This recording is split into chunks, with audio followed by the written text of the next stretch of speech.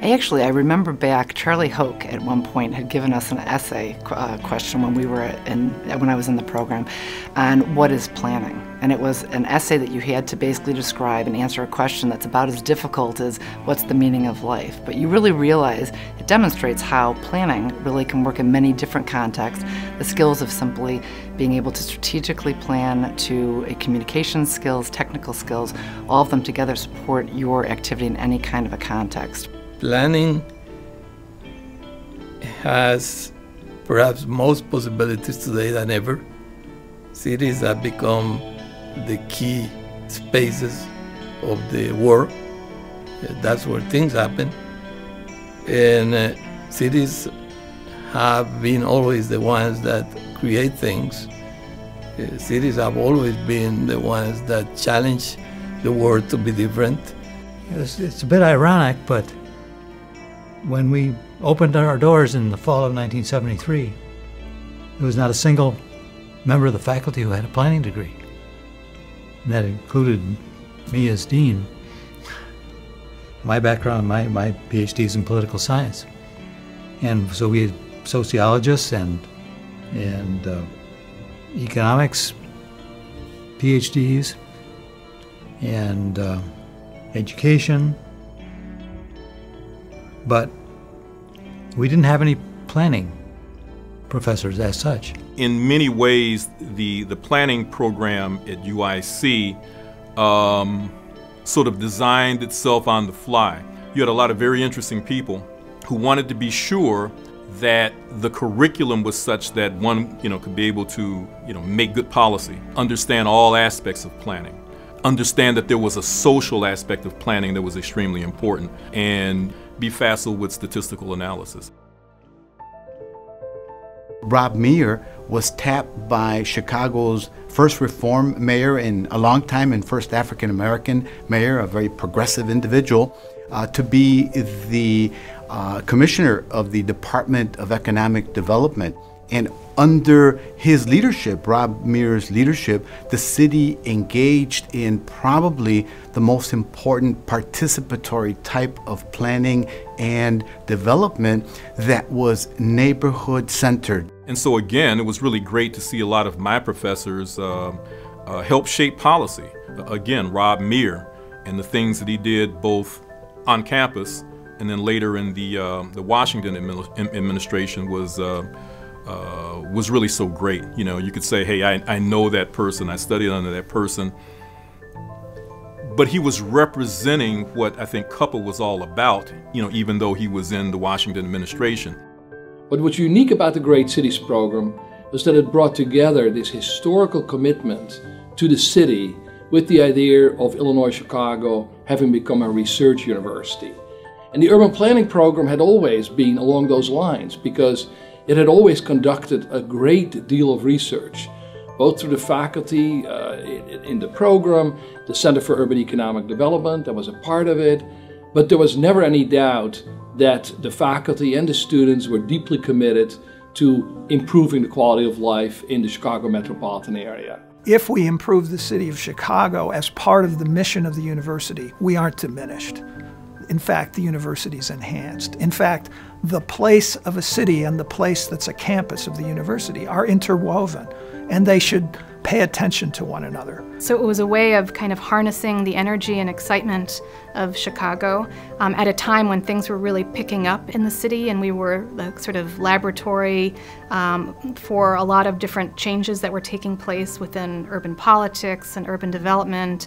It seemed like the whole of the United States was in many ways looking to see what was happening in Chicago, and here was our only public institution kind of branding itself as an urban institution.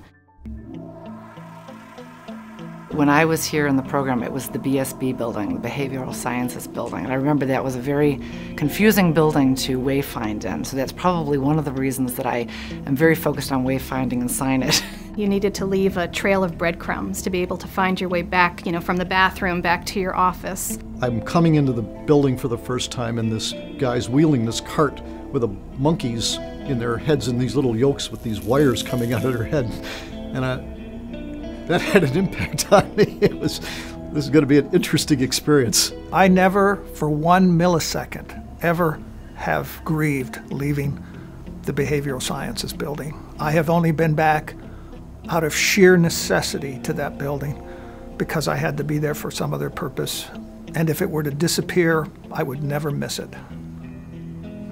Certainly nice to move to our current premises at 412 South Peoria, our CUPPA Hall. In an old warehouse building that was once the Form Fit bra company that we have now made our home. It's sort of stated that we're more kind of integrated with the city, even though we're part of the university. We're on the north side of the Eisenhower and the north side of the Blue Line, and more sort of, our building sort of fits in more with the urban fabric, and in some ways that's sort of what our department is all about. The Department of Urban Planning and Policy really evolved over the 40 years of its existence. It started as a social science urban program with a heavy focus on policy and a very strong orientation on equity and social change. We haven't left those things behind, but we've grown into a very large and comprehensive planning program. I think the Urban Planning and Policy Program does a great job of attending to the needs of its students and helping them learn what's important when you try to cope with the complexity of urban places. And I think what has happened in my career here is we have gotten much better at providing them with a toolkit of concepts, methods, and practices that they can adapt to the complex institutional worlds where they end up working. I got a chance to be a planning director. I got a chance to affect public policy in large regions of this state. Everything I've ever done, professionally and academically, I use now in my position as a state representative from the 38th District. One plan that I did, which got a significant piece implemented in a very, very literal extension of how we had planned it, the Chicago Lakefront Harbor Framework Plan, which I now live walking distance from it.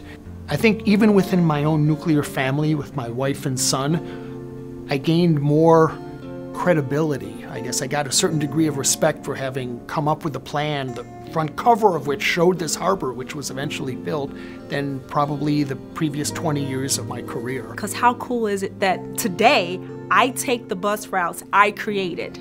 It's 2014 and I get on a bus that I created to work every day. I think that in and of itself is probably one of the coolest things I've done. I worked on the entire U.S. Steel redevelopment project. We just opened the road. I rode on it for the first time yesterday, U.S. Route 41. It's great. And that site is actually getting interested developers. It's really fun. The Olympic bid, where I worked as the Director of Olympic Village Development, was probably the most challenging and probably also the most rewarding. It was designing a city within a city and all the aspects that are relevant for both undertaking and hosting a very large international competition, as well as providing a neighborhood that would be successful ongoing into the future. We are one of the few sort of bulwarks against everything becoming commodified and marketized and having the private sector make decisions about everything. That urban planning implies that there should be some public interest, some community good to the kinds of decisions that are being made.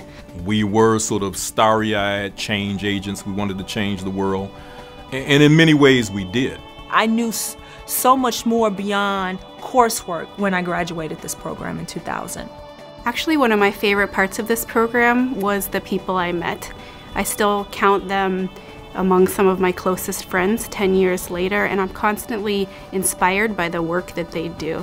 Go help those that you can help, because to me that's what planning is about.